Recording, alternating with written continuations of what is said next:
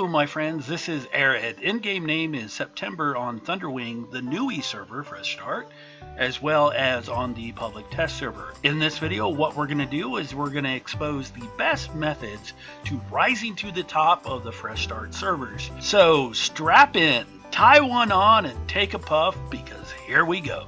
Alright, getting right into it, the first thing you should know is why I'm sharing these methods.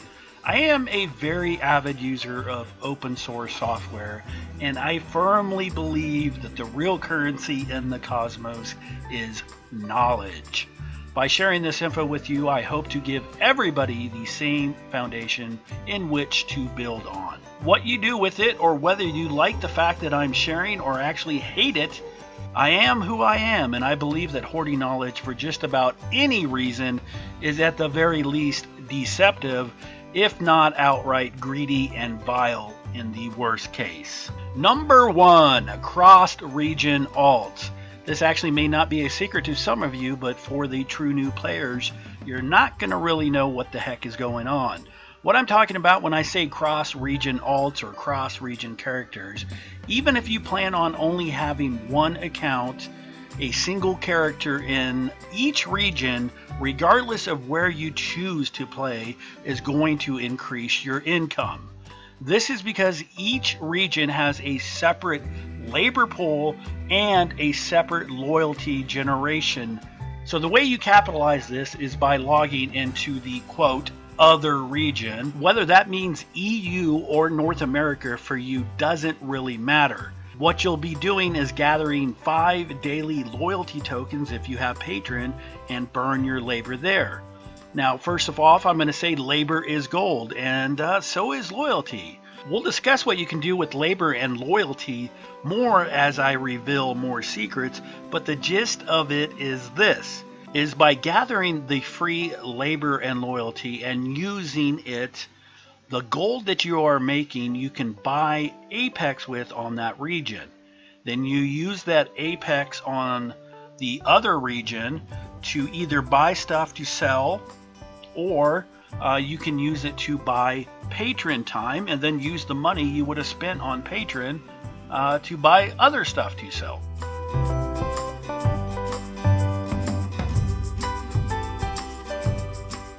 Number 2, multiple accounts. So in the same vein as labor equals gold, simply having multiple accounts will help you increase your personal access to labor. So if you don't know, just about everything in Archeage takes labor. Longtime players have found out that making multiple accounts is key to being able to play and earn gold throughout their whole play session. Multiple accounts can be used to find and process raw materials, gain access to crafting recipes locked behind higher proficiencies, and become nearly, if not completely, self-sufficient. Now I have to admit it, I absolutely hate this fact about the game, but it is so much so a fact that longtime players can't even imagine playing Archeage without multiple accounts. Fresh Start is going to be no different. I know many returning players already have plans to have 3 to even up to 20 accounts to take full advantage of this unfortunate mechanic of Archeage. Number 3, Patron up. What is better than having multiple accounts? Well, having multiple Patron accounts, of course. Playing Archeage without Patron, especially when you're just first starting out, is like wiping your butt with a poison ivy leaf. Sure, it'll work, but after a few days it's going to be very unpleasant and leave you ostracized from the public simply because you have stinky fingers.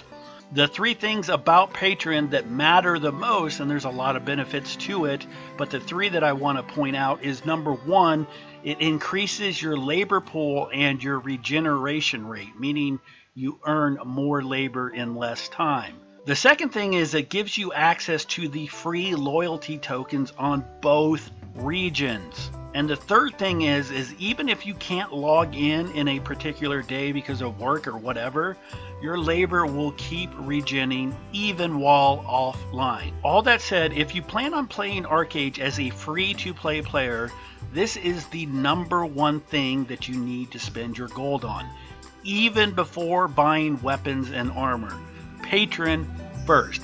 Everything else after which gets much easier. Number 4, rush and focus on a single proficiency. You need to figure out what you want to do to make money and be among the first to get there. If you want to be a crafter, spend every bit of labor you get on that and only that. It doesn't matter what that is, whether it's crafting, larceny, fishing, trading, farming, gathering, husbandry. It doesn't matter. If you have a character, whether it's your main or even an alt, every bit of your labor should be spent on one thing, one proficiency. This is going to increase your profits in 2 ways. 1, by being the first person to have the ability to craft something, you're going to have the market cornered. You can charge what you want. Second, as your proficiencies get higher, you start using less labor to do anything in that proficiency. As such, your silver to labor ratio just gets higher and higher. Along with this, rushing is another thing that you'll see people employing heavily on this fresh start. What I mean by this is people will be using their alt accounts or any method in which to get labor over to another character to boost that proficiency score even higher. Remember, as you use labor in a proficiency, the more proficiency you get. I'm uncertain at the time of this video if the labor potions will be available in the Fresh Start loyalty store, but if they are, the large labor potions are going to be a very hot commodity. People are going to be considering them as an investment. I want to mention that on the last time that we had Fresh Starts, there was a user who rushed to max husbandry, and within a week of getting that max level, which is 230,000, he had made over 200,000 gold simply by making and selling animal pens. So there are going to be some proficiencies that are more profitable than others, but one thing is for sure, being the first will mean big profit. Number 5, do without. If you plan on playing the long term, don't spend your money on something that you're not really using or that you just may use in the future. If you're going to spend your gold on anything, it should be only for an investment. Eventually, you'll have more gold than even Fort Knox and Poseidon's love child, at which point you can just buy whatever you want. The masses are going to be rushing to get the best weapon and armor pieces possible. They are going to be overpaying and wasting gold.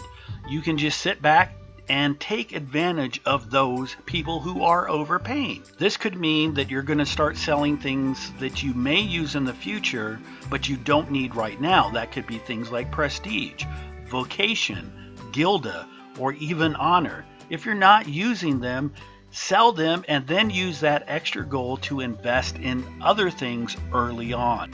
Number 6, buy Apex early.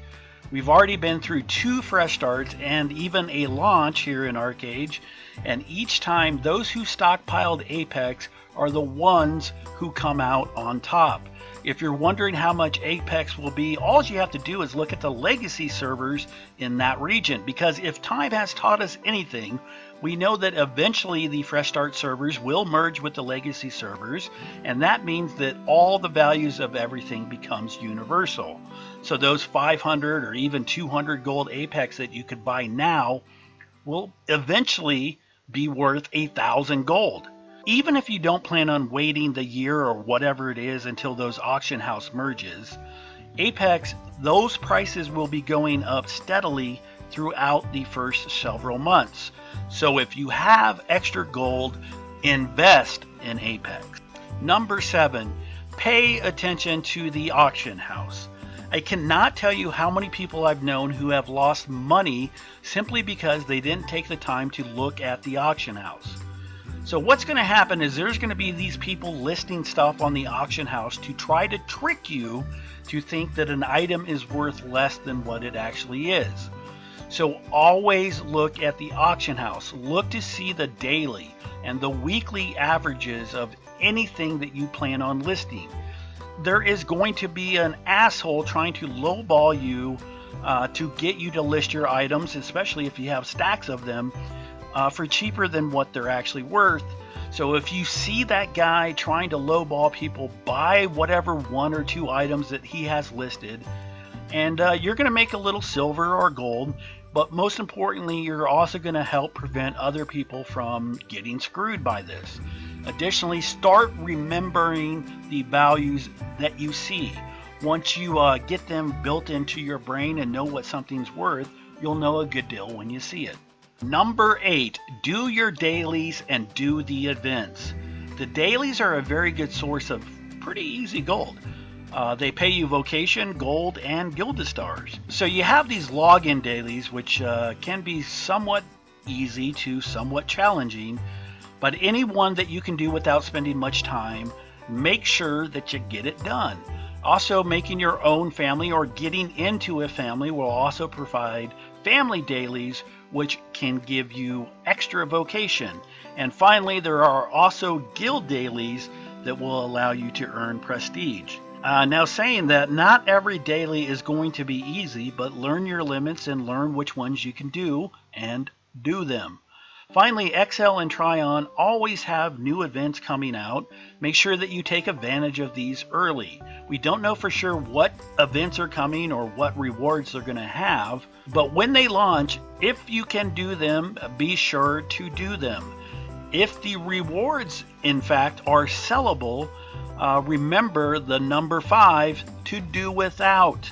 If you don't think the value of something is going to increase, just sell it during the event.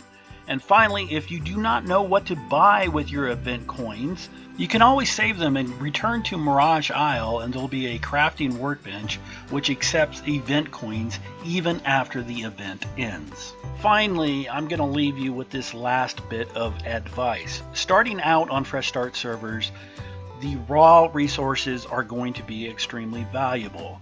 What I'm talking about here is things like stone, metals, silver, iron, copper, gold, archeum, logs, plants, and the stuff like that. There are many spots across Aranor that spawn these items just generally. Just about every zone on the map in Archeage has what they call wild nodes. This stuff costs you only labor to harvest it, and if it's a proficiency that you plan on maxing out, all the better. The mining fields of Halo Hollow or Arkham Iris, the Rice of Villanelle, the rubber trees in Mahadavi are places that I would hit right away. I will be doing my quest lines up to and getting a mount, then immediately start focusing on my professions. What I'm going to be doing is let the marketplace normalize for a couple days because things are just going to be crazy. I don't recommend buying and selling right away. But once the marketplace normalizes, you can start implementing my strategy from above. Well, that is it for this episode. More Fresh Start info coming soon, so stay tuned. If you're new here, please make sure that you like and subscribe. If you got some advice you'd like to share to new players, please feel free to do so. If you want to be nasty and disrespectful about the game or about me, you may do so as well. You know, it's a free country. But don't be surprised if your comments get removed and your access to this channel gets blocked. I also hope that everybody enjoyed my new intro video, and now it's time for the outro video. Well, that is pretty much it for this video. I hope you have found this information both helpful and informative. That is the goal of each video. Special credits to Al Hassan Muhammad, Facebook Vibe Skies, and YouTube Al Hassan Muhammad for the intro and this outro music. This video was edited by Arid.